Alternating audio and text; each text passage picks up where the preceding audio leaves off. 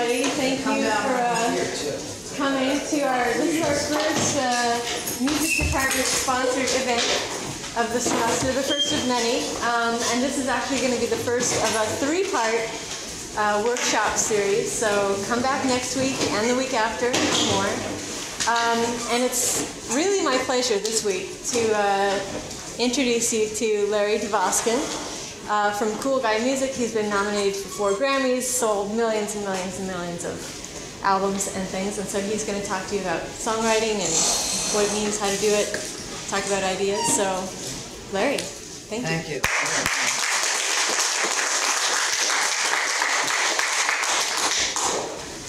First of all, thank you all for coming. I was explaining to Melanie before that my parents were both teachers. So in New Jersey, where I grew up, my mom was a 2nd grade school teacher for 30 years. My father, a 6th grade school teacher. So when I was most of y'all's age, I swore whatever I would do in life, I would never teach. So, you know, it's like the mafia. It's like once you're in the teaching, they try to get out, it pulls you back in. And so it's really an honor and a privilege to share with you some of the insights, listen to music, talk, inspire each other. I've been doing this a long time. I was signed to my first record label at age 18, RCA. I lived like the movies, Spinal Tap and Almost Famous, touring in front of famous groups that wore ridiculous trousers and had like bad haircuts. And then was signed as a songwriter to Warner Chappell Music, to Famous Music, various other things along the way. I've toured with some of the rock and roll greats like the Allman Brothers and Tom Petty and Queen. I've written songs with a lot of the rock and roll legends like Robert Plant or Trick or Bad Company. What I'm doing right now, a lot of people teach, and there's sort of a cliche that's unfair toward both teachers and students where they say those who can't teach. Meaning like if you can't make it as a trumpet player, you teach jazz at a college or something like that. But I really find that in today's age, there's a sort of synergy happening, and the internet is part of it, where people really directly connect, and the lines between us and them are being broken down. And so there's no more them, there's only us. And so I find teaching is a really wonderful thing. I myself am working on a record with one of the Beach Boys, Al Jardine, so we're getting Jason Mraz to come in, we're getting Rob Thomas to come in, I'm doing a voiceover with Alec Baldwin. And forgive me for name dropping, but it's just to show you that, you know, here in New York, anything's possible. You can connect with the biggest people. There's an equation that success equals opportunity equals preparation. It's like E equals MC squared. Success equals opportunity and preparation. So being here in a class and listening is like the preparation. And then the opportunity is just next time you're on the subway, you're in the street, you're at the bitter end, you're somewhere, you just bump into someone and they say, you know, I'm working on this movie, I really need this reggae song. And you're like, boom, here it is. And you're ready. I wanted to share with you a quote that somebody I do yoga with, Russell Simmons, always says, and he signs every email and every text and every letter with the quote, "With great love, all things are possible." And I find that with songwriting and with life, like whatever you really love, whatever you're really drawn to, there is a power greater than yourself that is irresistible, that brings you to some conclusion. I remember I worked with Brandy for a while, and I remember a story that her mom told me or something like this, where they were just, when she was like really young, they were at some concert, and they were like at Madison Square Garden or someplace, the LA Forum, just trying to get like a CD to whoever was playing. They were standing at the security gate, and there was some big guy saying, you know, forget it, you know, oh, are you kidding? And they were just like so hungry to get Brandy's music out there that they would just do anything. They'd stand there right at the gate, like trying to get music. And it's no wonder that maybe that instance didn't lead to anything, but years later, as a teenager, she was having hit records. Another example is a friend of mine named Elliot Tiber wrote a book called Taking Woodstock. And about 2 or 3 years ago, he went to Hollywood and thought, the 40th anniversary of Woodstock is coming, it's August '09. You know, this is going to be a big thing, it's a worldwide event. We've got to make my movie about how the Woodstock Festival happened and all the people who tried to stop it and they didn't want the music to happen. And he went with ICM and all these big agents and he couldn't sell the movie. Like every single person passed. He told me Disney optioned it for 24 hours, like whatever that means. Like for 24 hours they made the movie. And so he came back dejected and he was doing a television interview at 5 in the morning in San Francisco for his book. And in walks Ang Lee, the director of Brokeback Mountain and Crouching Tiger and all these great movies. And Ang Lee's like, what are you doing here? And he said, well, as a matter of fact, I have this thing and it's about what happened to help Woodstock. And my book ends when the festival starts. And by the way, here's my screenplay and script. And so, and this is a true story, and it inspired me that anything's possible. You know, he just thought like, no one's going to do my movie, blah, blah, blah. And he moves to Florida and he gets a call about a month later saying, we're flying to New York right away, they're doing the movie, they're rushing it out, never before in 9 months are they going to rewrite the screenplay, cast the movie, go into production, edit it, and release it to hit August 2009, and they want you to come right away. And he came back to New York, and in some airline hangar, Kennedy Airport, the entire staff of Focus Features was there, and there were big pictures on the wall of his whole family and his life, that some of which they were like, how did he get those? It was like that Charlie Wilson's War. There's a movie that they're honoring him, they have all these pictures of. And it just showed me that he did by himself what ICM couldn't do, which is one of the biggest agents, which is just, he was prepared, and when the opportunity came, he was just right there. Here's my, it's not like I'll call you or I'll send it back. So, you may ask, a lot of people say, oh, you know, how am I going to do this? Like, you watch the MTV Music Awards and you see Taylor Swift and Kanye and Madonna and, you know, Cobra Starship and all these people, and say like, well, they're them, and then there's little old me doing this. And I want to share with you something that is really a truth that I found that makes this room such a special room and all of you such special people. And that is, in every other endeavor, you know, I had dinner with a guy who is a neuroscientist at Columbia. And so he's obviously a genius because he's studying how to make like these chips that like have artificial intelligence. And so he really studied and got straight A's and a 4.0 average and worked like a maniac to do his job. But it's the person who, it's a housewife from North Carolina who wrote the words, happy birthday to you, happy birthday to you. And it's a singing waiter from the Lower East Side in the early 1920s who later wrote, I'm a Yankee Doodle Dandy, and also I'm dreaming of a white Christmas. And it's reported that a slave ship owner from the 15th century had an epiphany and wrote the words, Amazing Grace, how sweet the sound to save a wretch like me.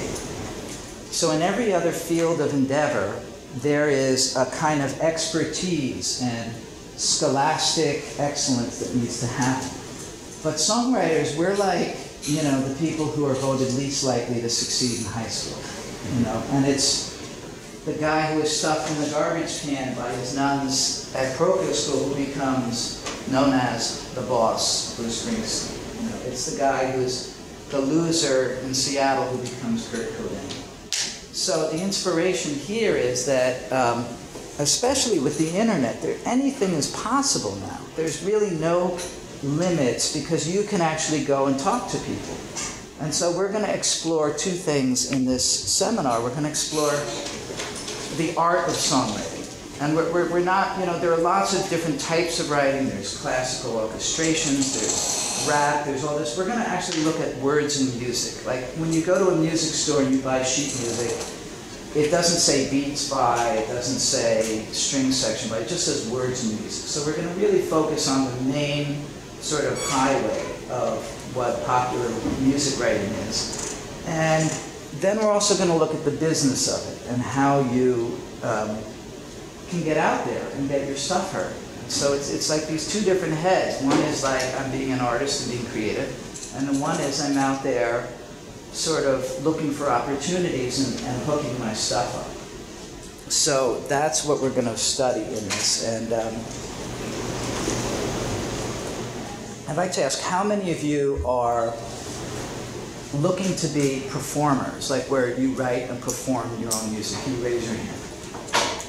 Okay. And how many of you are looking to just take some creative ideas you have and turn them into songs, and maybe someone else will record them or whatever else? Okay, so it's kind of mixed. And how many of you are just here because you're curious about the class and wanted to know more about it? Okay. So it's kind of mixed, and so there's going to be something for everyone. Because this class is an introduction, I'm going to really start first with the music side. Because before you get into the business head and the hustle, if the music isn't there, it's sort of like trying to sell a pie that you haven't cooked properly yet. You've got to cook the pie, and that's the song itself. The first thing we're going to look at is melody. And again, this is different than classical composition. This is different than rap. This is just looking strictly at why there are certain melodies of songs that stick out and stick in your head that are different than other songs that kind of come and go. Like what makes a successful melody? Why do people gravitate towards something that they hear? And so I have a theory which I will call my tension and release theory, that explain, and I'll try to explain it to you in visual terms. If you go see the movie Star Wars, and you know, Luke Skywalker and his family are living happily, and they're just kind of in their house and they're farming. Like, after a while, the movie would be boring. But in comes, you know, Darth Vader and the Death Star and the Stormtroopers, and they're chasing, you know, the last of the Jedi. And there's this dance of conflict and resolution. Conflict and resolution. It's like a fist. It's closed and then it's open. It's closed and then it's open. It's similar to the breath. There's an inhale. There's an exhale. So music is the same way. Music has a conflict and a resolution. And built into that, it's not something that, let's say, people consciously think about, like, I'm going to build tension and release into this chorus.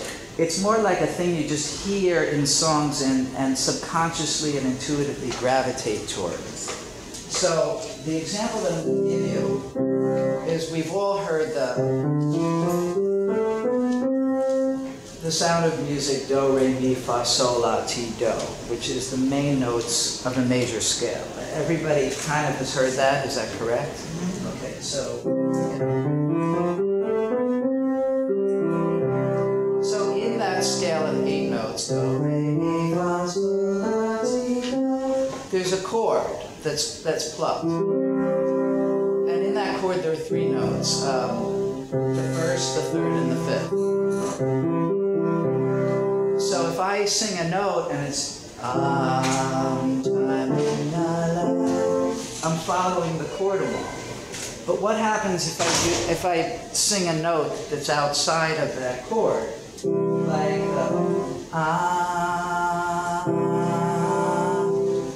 it sounds dissonant or weird. It sounds like it's not complete. So sometimes what songwriters will do, and again, this is an intuitive process. It's not necessarily something you think about consciously, but sometimes what songwriters will do is they'll use a note that's outside the chord, and it just kind of gives it that, you know, the Jedi versus Darth Vader kind of like back and forth. And the case in point is the song Yesterday by Paul McCartney. The first note is an F, but vocally the first note that he sings is a G. Yesterday. Now if I play just the root of the chord against the note, yesterday, it almost sounds like a mistake. But if I play the chord and then just go yesterday, it suddenly sounds beautiful. And I know that Paul McCartney didn't really plan on this, but it just sort of happened. The next note, the word all, is a note that is an A.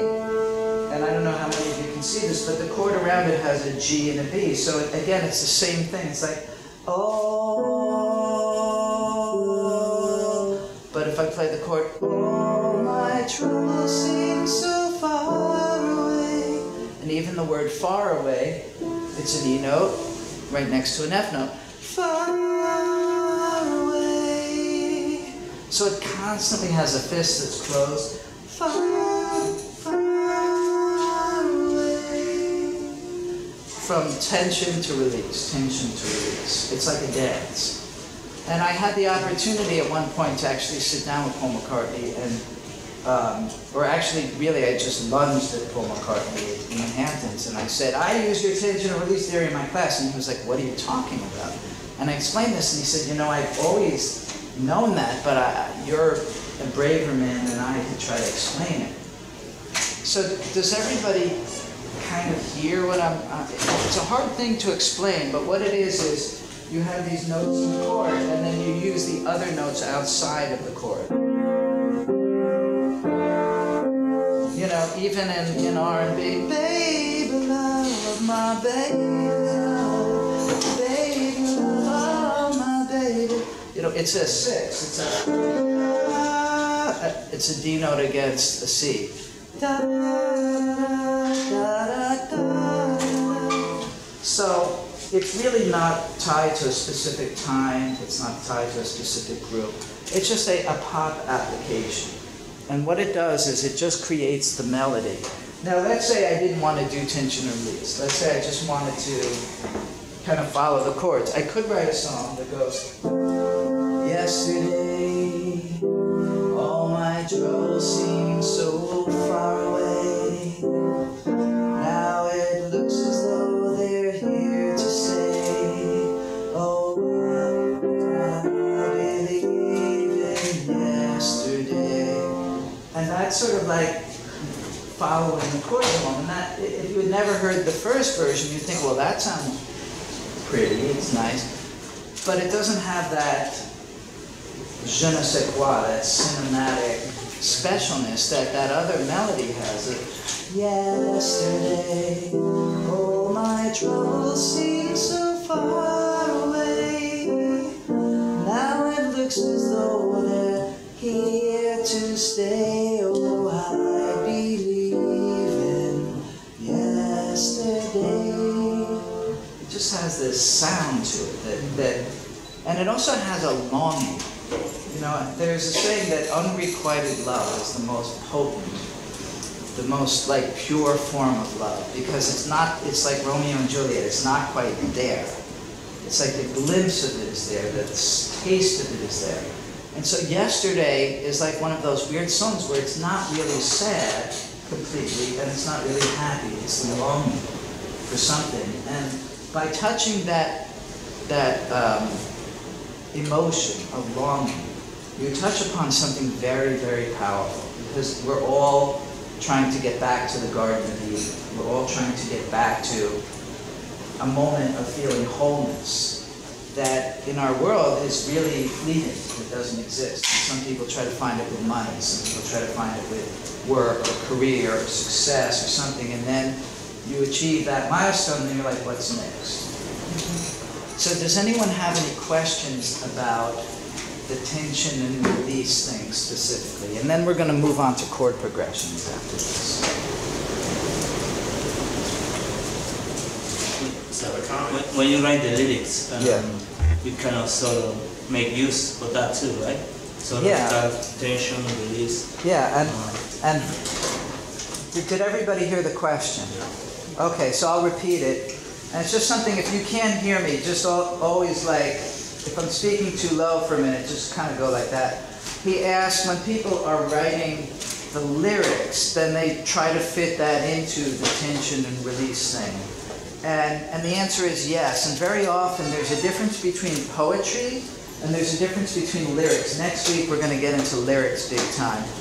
And the thing that's different is that lyrics are going along at a certain beat per minute. You know, they're moving because the song is moving. Whereas poetry, you can sit and read each person at their own pace. Some people read through it very fast, some people read slow, you can linger on a word. But lyrics are basically, you know how a TV commercial is a short little movie, lyrics are like a short little poem. They just say something in 2 sentences, like yesterday, love was such an easy game to play, now I need a place to hide away.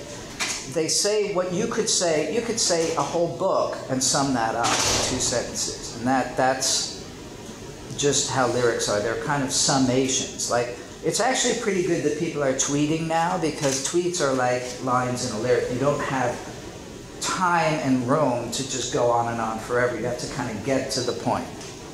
So, so lyrics do need to be finessed in. And some people write from one standpoint or the other. Elton John gets a lyric from Bernie Taupin, and then he sits at the piano and figures out what the music is. And then some people like Madonna get a track, and then over the track she hears in her head what the melody and lyrics. So there's no one way of writing. It's each person is different. Was there another thing? I was just to say, I just love how you don't look at the piano, play the basics of the chords of the song, and I hear the whole song. And to me, that's like a real interesting testament of how a song is simple in the way that it's probably written, and it's not about the production, it's just really about the essence of the song. And the fact that I walked in and you were just kind of doing 3 or 4 notes, not looking at the piano, just because you knew it, was very impressive to me. Oh, well, it's really that, as he was saying, good songs are very, very simple. They don't really, the production is a sort of making of the movie, but the actual story is the song. And so if you have a good story, no matter what film you make, you can make many different films from that one song. Like the next song we're going to look at, Somewhere Over the Rainbow, I forgot the name of the artist, but there's a Hawaiian version that some of you have heard. And that Hawaiian version with like a little kind of reggae feel, I mean, it's hot. And that is the testament of a great song that a century later, I should say 70 years after it was written, somebody comes along and does it, and it's just as hot as the original. And it brings it to a whole new generation. That's what we strive for. Like, people listen and say, oh, well, I heard, you know, Slipknot do this rock song, I can do it better. I heard Ludacris do this rap, and I can do it better. You want to be yourself. You know, you don't want to, like, copy what other people are doing. Just being genuine, just being yourself is enough, and just telling your story is enough.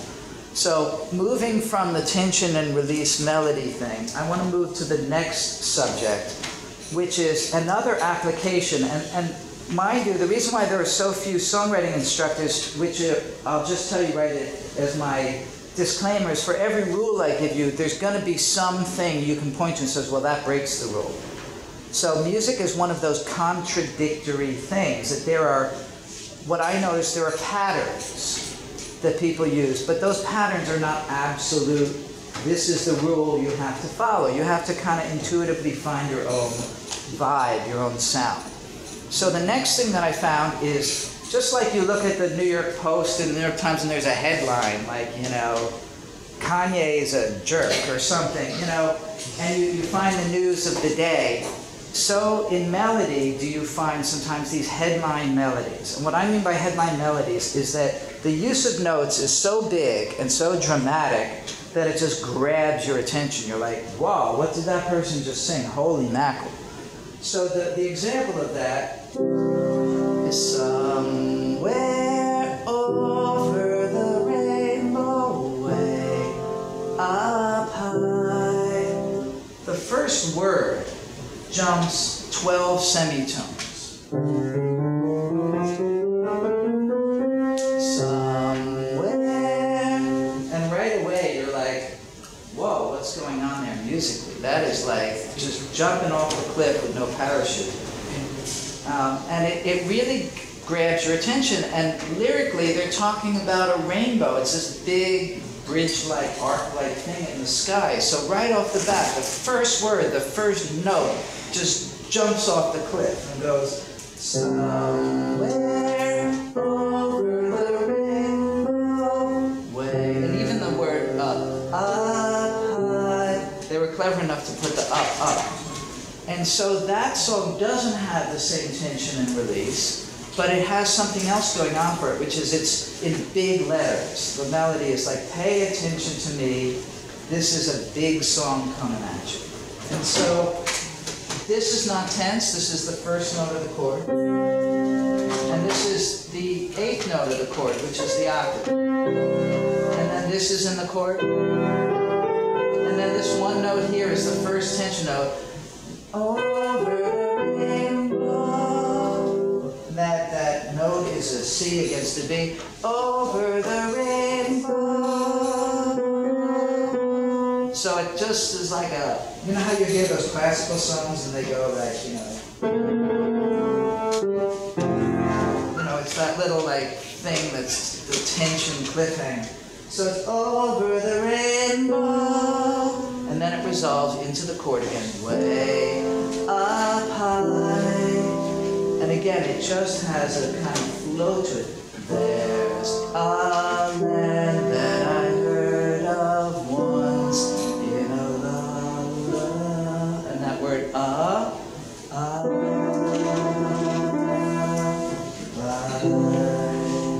and so it's mostly in the chord except for a few little moments, but it's so broad.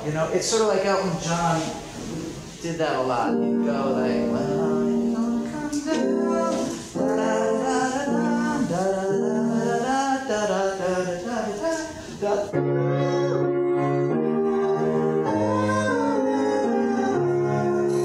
and that leap is like, man, like he must have had like tight underpants or something when he was a kid, because it's way the heck up there.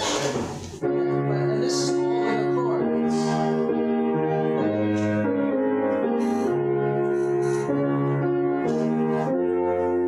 And so those notes are all in the chord, but it's so theatrical. The notes are really, really theatrical. And so it grabs your attention. I used to, when I first started writing songs, like everyone, you write your first song, you think, this is it, it's, and I used to write these songs like, I woke up and it was gray, so I went to the park that day, and I saw this girl standing there at the lake, and I went to her and decided to say, and I thought that was really good, and then I turned around, my friends would be gone, and like everybody would be like out of the room, and so I was humbled into realizing that maybe I needed to work on the song a little more. And so you could take something like that, and you can like finesse it and go, I woke up, and outside the sky was green.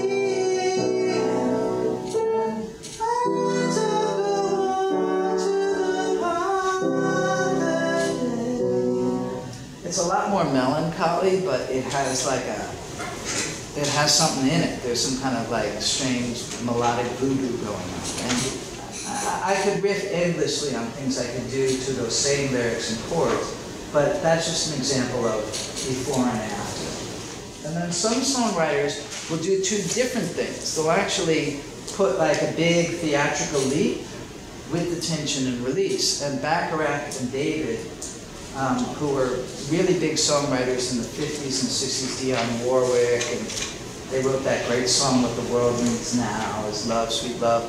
They would have very powerful classic kind of melody. So they would do a song like From Close to You, this song by the Carpenters. The first two notes would be in the chord. It would be, why do, and then the word birds is just like the same note as yesterday. It's right outside of the chord. Why do birds? It's a D note against the C chord. The C chord has C, E, and G in it, and then the word birds is a D. So birds suddenly appear. So again, it goes from in the chord to out of the chord. Birds suddenly appear. And then again, the headline notes. Every time you are near. Those are all in the chord, but they're moving up a 1/3 fifth, so it gives it that big headline. And then again in the chord, just like, and out of the chord. Me, way home to me, close to you. And so it's a dance between headline notes, intention, and release. If I wanted to write, again, if I was, let's say, rewriting it and writing out the tension release, I might go, why do birds suddenly every time they are near, just like I can't even do it. It's actually hard to do because I'm so used to hearing it the other way. So again, different people do different things. You know, there are different pop applications of this. The I Will Always Love You song by Whitney Houston, you know, starts out an octave lower, and she's singing pretty low, and then she hits that chorus.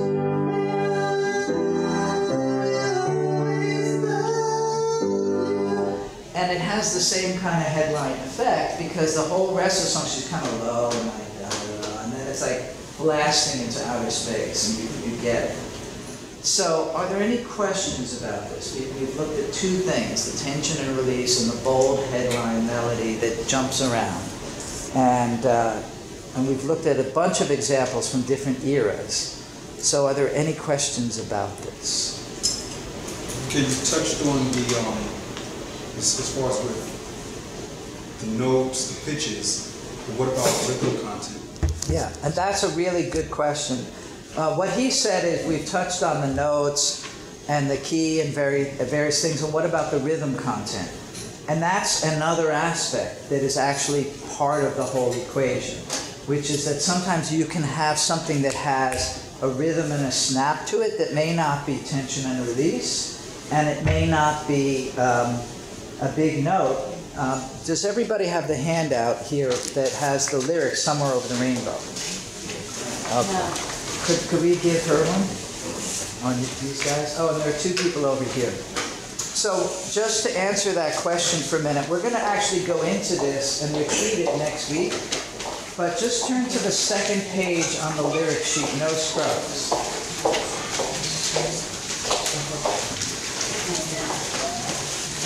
So who has the...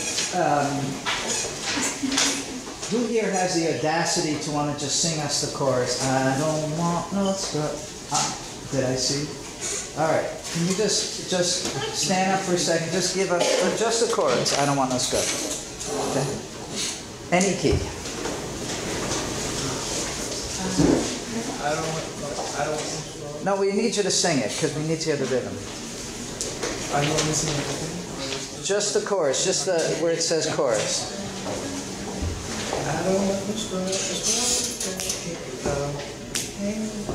Okay, hold on. We need you to sing it. That's like to us, not to like. Does somebody, if it's too embarrassing, is there somebody who'd like to sing it that just wants to belt it out? Okay, just the chorus. No, I don't want no scrub. The scrub is the guy that can't get no love from me. Hanging by the passenger side of his best friend's ride, trying to holler at me. I don't want no scrub. The scrub is the guy that can't get no love from me. Hanging out the passenger side of his best friend's ride, trying to holler at me. Thank you. You know, thanks. So, to answer your question, there's something that just has a rhythm that is so hooky and infectious, it's simple, and again it shows that the reason why this is such a specialized discussion we're having, it's not really a lecture or class, it's a conversation, is that there are so many different possibilities. Music is communication, it's a story, it's a feeling. And how many different languages are there? You can communicate with a touch, you can communicate with a look, you can communicate with a gesture, you can communicate with just a signal, you can communicate with a word. And so the same thing is true of music. There's something that's just ba-da, ba-da-da, da-da-da-da-da-da-da, and you're just going to go down the street and you're going to get like a groove on, and that song is going to be, whether, you know, it's like a girl group or, you know, college student in Queens, like you're gonna get the feeling of it just singing it, you know, 15 years later. So rhythm actually is another important thing. And it's another important part of the writing process. There are some songs that just have something that's just really hooky and rhythmical, like that chorus, that sell the song. I mean, that was it. When people heard that part, it didn't jump, it didn't tension and release, but it just got you moving in such a way that was so simple that everybody jumped on board that train and said, I'm going to ride this song home. Does that answer your question? Anybody else have any questions about this melody discussion? Because then we're going to move on to chord patterns. Because our first thing really, and please feel free to ask questions, even if you feel like they're kind of dumb or lame, because they say successful people ask better questions. That's what Anthony Robbins says. So, are there any other questions? Okay.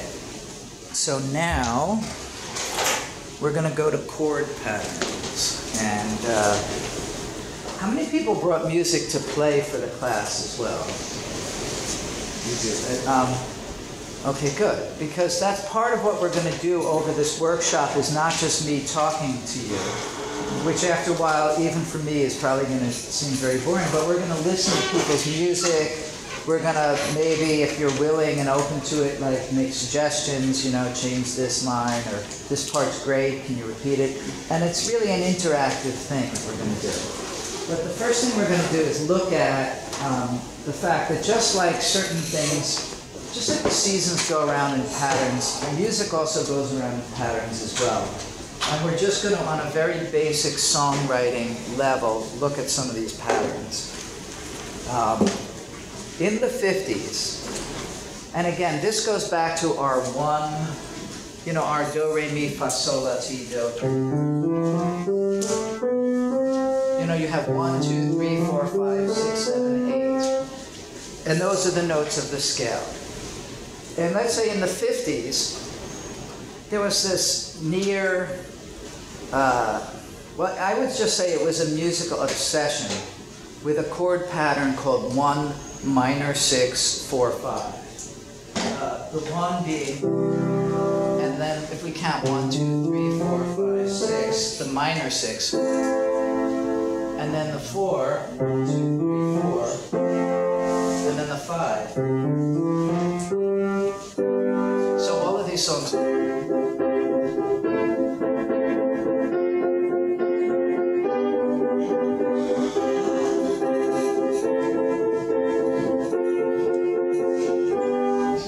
So many songs, you know, if I put that into, you know, stand by me, oh, stand by me, just as long as you stand by me, oh darling, darling,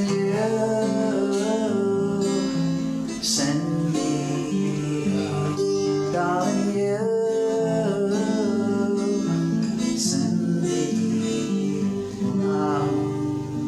Just so many songs with that pattern. Now you take that same pattern and you jump forward a couple of years and it's like, every breath you take, every claim you stake, every vow you break, every breath you take, I'll be watching you. Oh darling, darling, stand. So you get the idea. It's like Sting wasn't ripping off Benny King. It's just these, you know, I think if we had the neuroscientist I was with last night, he'd talk about the fact that your brain has these sort of synapses and these neural things that kind of attach to each other like broccoli. And they form relationships, cigarettes, coffee, work, getting up at a certain hour. And so we're used to hearing those chords, you know.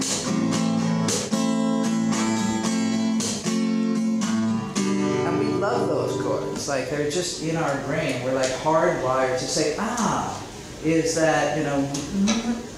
And then you can also mix them up. And so it doesn't necessarily just have to be 1 minor 6, 4, 5. It could be maybe 1, 5, minor 6, 4. You know, with or without you. With or without you, I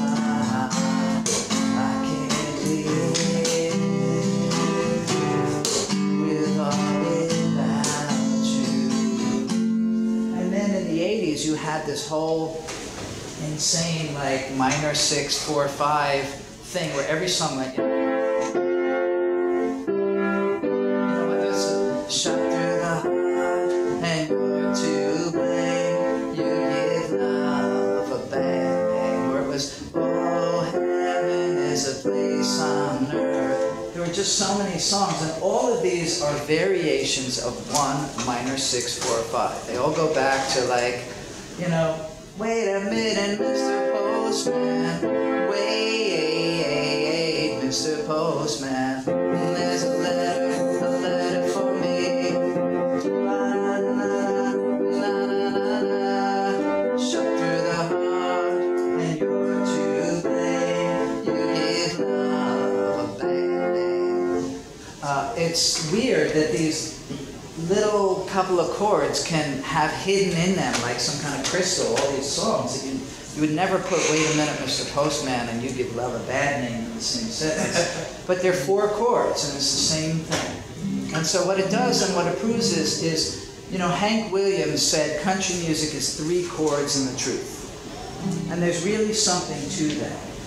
And the other chord pattern beside 1 minor 6, 4, 5, and for those of you that aren't musical, to actually give you the chords, let's say what we've been doing in C is the first chord is a C, and if you want to write this down.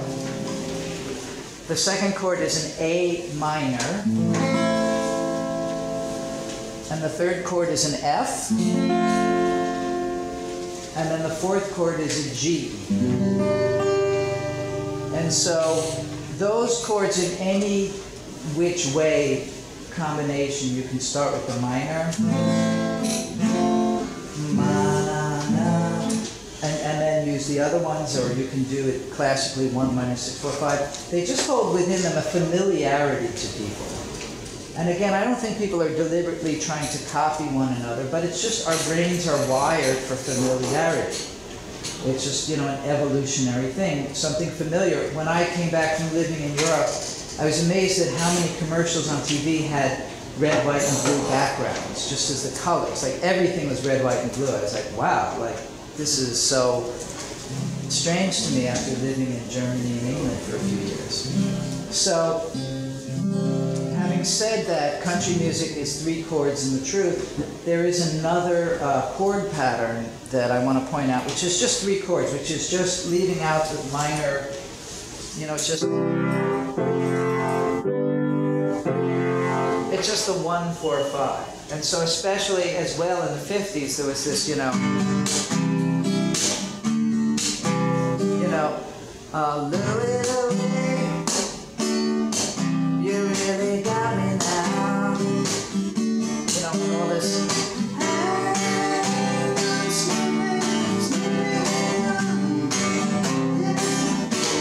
You know, I'm gonna write a little letter for Louie. All of this stuff is 1, 4, 5. Chuck Berry, Little Richard, Hang on Snoopy, the Rascals in the 60s. I was feeling so sad. Asked my family doctor just what I had. You know, it's the same as, were they, oh, you really got me now. You know, even Kurt Cobain said that when he asked him how he wrote the song, Smells Like Teen Spirit, that defined like a generation, you know, he just said, well, that it was nothing original. He was just ripping off Louie Louie. And I think, you know, maybe if you're like on heroin or something, like the 2 songs sound similar, Louie Louie and Smells Like Teen Spirit, but to the rest of us, it's a completely different thing. But I think what he was trying to explain in his altered state was this sort of like very similar to his bum bum ba-dum bum bum ba-dum It's a sort of rhythmic chord pattern that has some similarity. Again, you have to kind of be lit up to see the connection, but lucky for us, we got Smells Like Teen Spirit, which really was an honest and powerful song for its time. So, again, this 1-4-5 is just something that keeps coming around, you know. And for those of you writing it down again who maybe don't play music, the 1-4-5 chords are just C, F is the 4, and G is the 5. And so then, if you add the minor 6 in there, you get, you know, more than feeling, more than feeling, these are something more than feeling. 1, 4, minor 6, 5. These are when I walk away. And so again, there's something from the 70s that directly relates to something in the 50s, which next year there'll be some new buzz band on the MTV Music Awards, and they'll be going. And everybody say, oh, that's so original and cool, like Cobra Star, you know, whoever it is, the White Stripe. Well, you'll be saying, this is the most amazing new thing I've ever heard. So who has a question about these chord progressions and changes? Does anyone? Did you figure that out, like, just by listening to it the first time, or like, you break it down? I think it sort of is an intuitive process that takes time. And for me, you know, I've been teaching classes and seminars, so each time I teach, I actually learn something myself. And so I think a lot of it was just accidental discovery and starting to, you know, there was a big book last year called The Secret, and it talks about this idea of how your mind, the power of positive thinking. So whatever you focus on gets bigger. And so just by focusing on, like, well, why are certain songs successful? And why are certain songs just go by the wayside? You only hear them once and then they're gone. And so it's in looking at, with my magnifying glass like brain, why are these songs successful? And I started noticing these patterns. Yeah, okay, so on the chord pattern, especially, go back to the 1, so we've got major 1, the minor 6, and then major 4 and 5. Do these typically get played in, you know, inversions, or when you have first, second, inverted forms? Is there something that's kind of stand with that, or is it just, then that's what people deviate more? Did everybody hear that? He just asked if the 1, minor 6, 4, 5, if people play that in its standard form, or do they do inversions, which means sometimes people will do, instead of this, you know, this is just, you know, bum, bum, bum, ba-da-da-da-da-dum-dum. It's heart and soul, basically, as well as You Give Love a Bad Name. So people will do everything. Is the answer to your question is some people will go, they'll use all different inversions of the chords. It's just that sort of chemical equation mixed around just always somehow comes out to a familiar pattern for people. Because you get different tensions. Yeah, and you know, obviously this is one layer of the cake. So if you put the melody on top, that adds a complexity to it. And then you put the words on top, whether it's a rhythmic pattern like we were talking about before, or whether it's something very smooth, it changes it. So it's like a cake with a bunch of layers. But this is sort of like, on a music level, the bottom layer. And that's the sort of foundation for it. And I forgot to play Heart and Soul. That's usually the first thing that I play on 1, minor 6, 4, 5, because you learn that as a kid. And it's like the cheesiest song ever, but then you hear all these other great songs like Stand By Me that aren't cheesy at all. It's the same chords. So you had a question as well? Can you think of a song that was a very successful song with a very complex chord progression? Yeah, I mean, there are lots and lots of complex songs. For me, you know, MacArthur Park, you know, which kind of starts with Schoolgirl's never waiting for a school. drifted back one step ahead. I can't even play it.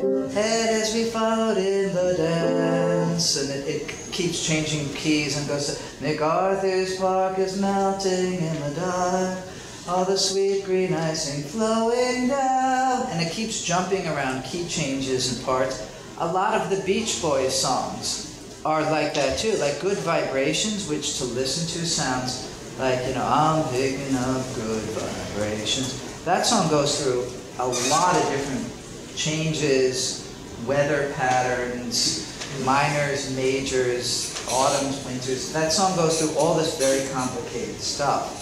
And there are tons of examples of that, where there are also, and that's why, again, this is more of a conversation than a lecture, because country music might be 3 chords in the truth, and pop music might be 4 chords in the truth, but then there are so many examples of things that are really sophisticated, different, weird things with very complicated chord patterns to them. And like Blackbird, you know, by the Beatles is a, you know, I can't even play it, but it's,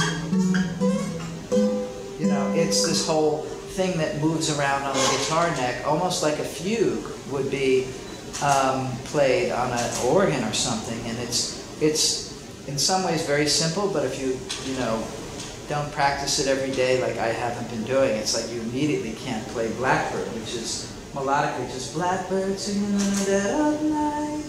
Very simple. Does that answer the question? Yeah. Good examples too. Yeah. Because when I hear MacArthur Park, I don't think of the version you hear. I think of the Donna Summer version. It's much easier for me to deal with. Oh yeah, the Donna Summer version is like really cut down, but it goes from like a lot of minor chords to major sevens, and all kinds of things. Other questions?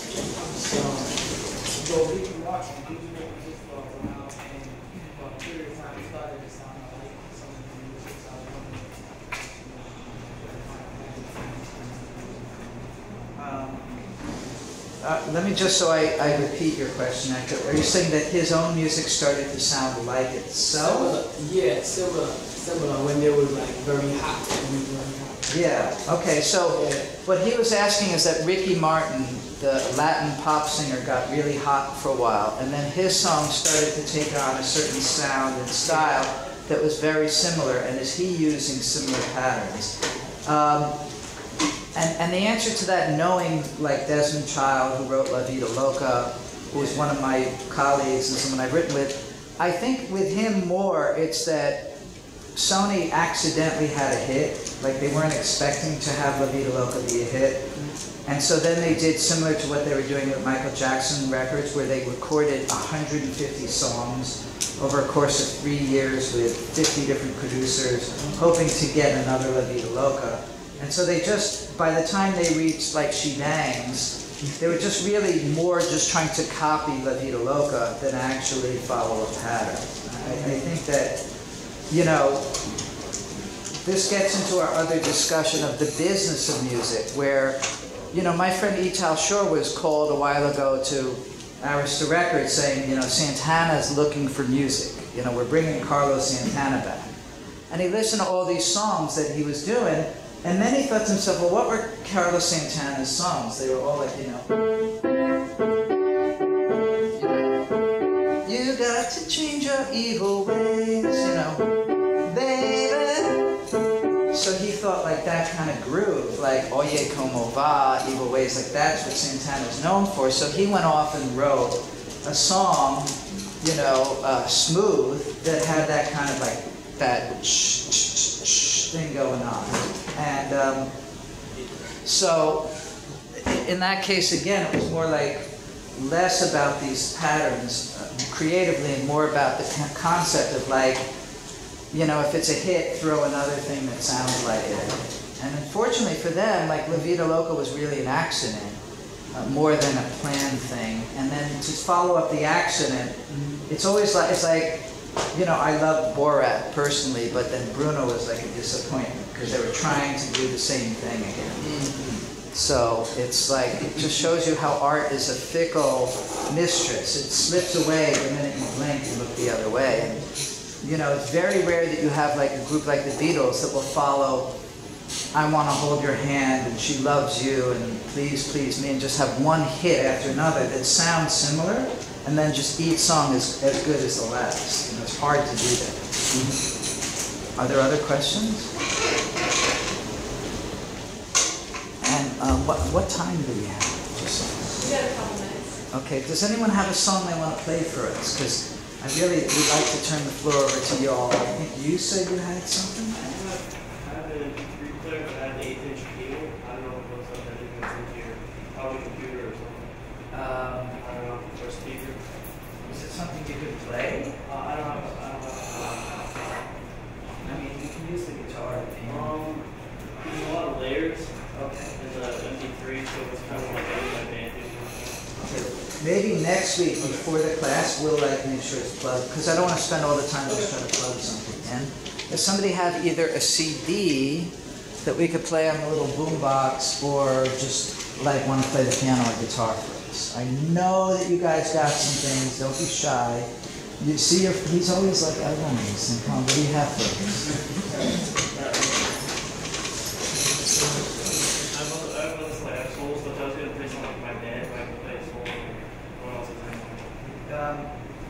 Sure. Please.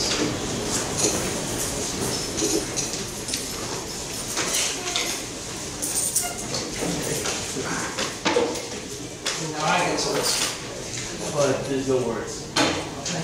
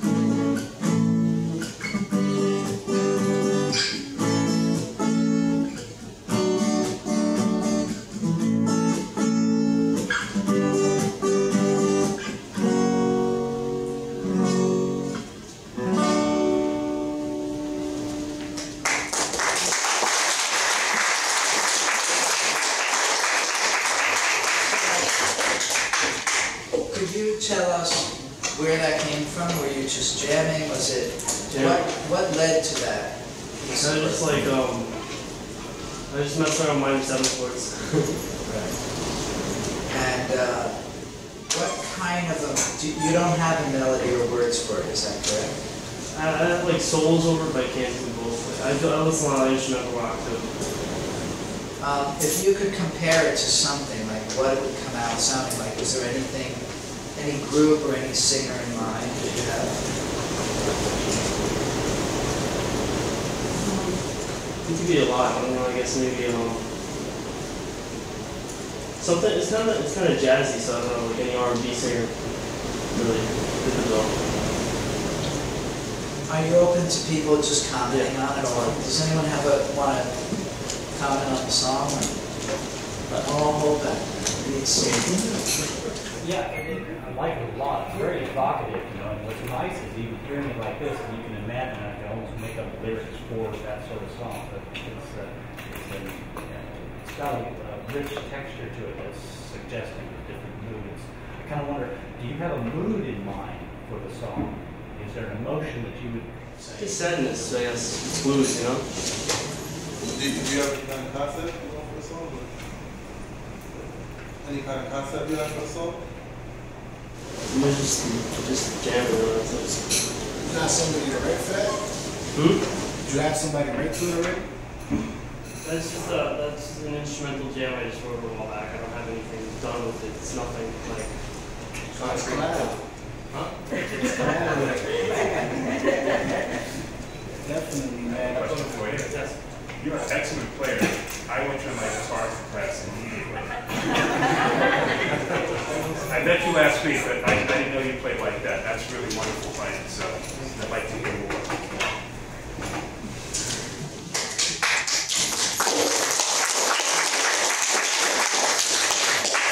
Now, would you be willing to let somebody from the class kind of get with you, you know, during the course of the week and maybe try to help you collaborate? Would you be willing to do that? Maybe write the top line in the lyrics, and then you guys could show us what you've done.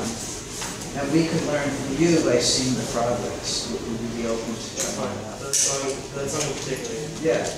So is there somebody that has a, well, because you asked the question, would you guys swap phone numbers or emails before? Because when it's done, and I'll tell you why.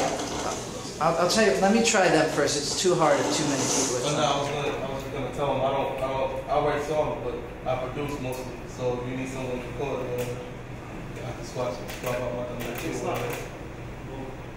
And I need to talk to you too, because I'm always hiring programmers to program tracks and beats, and I find people that I have a team and I pay to do that. So if you have really fresh beats, like I'm always open to that. So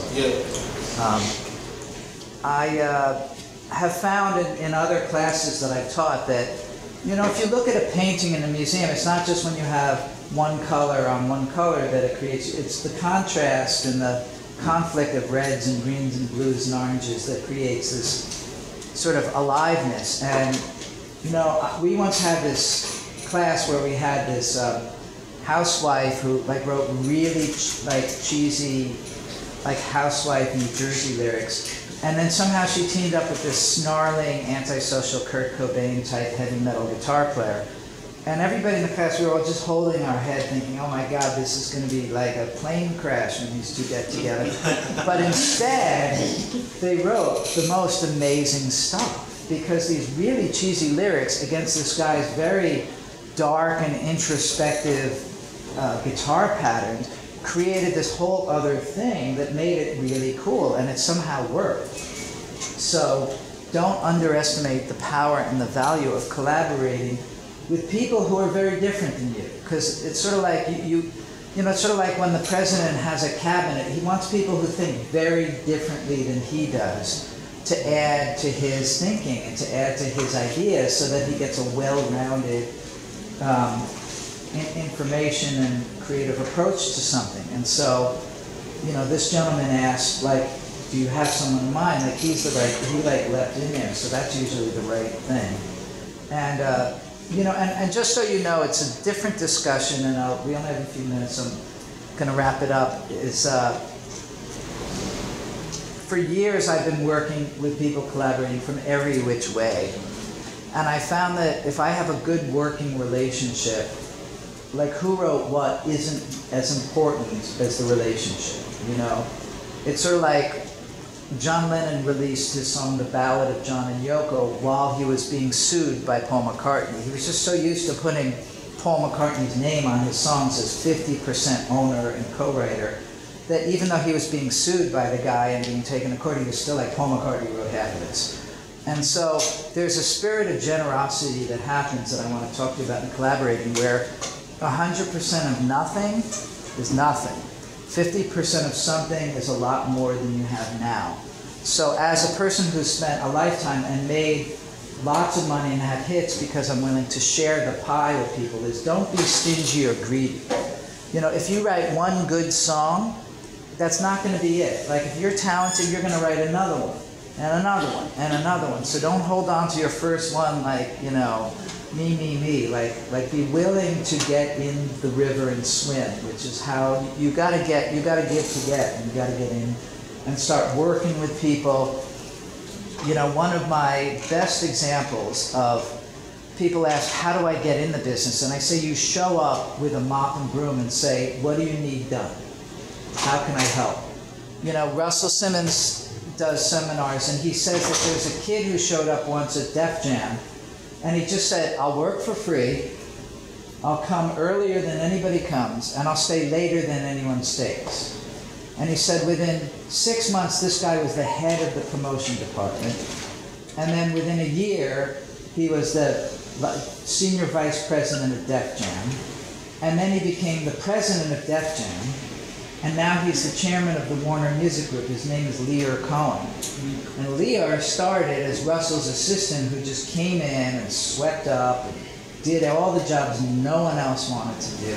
And now he's the chairman of the world's biggest record company. So there's something in that idea of not what I can take from your situation and grab from it, but how can I show up and give to it that really opens the door for people.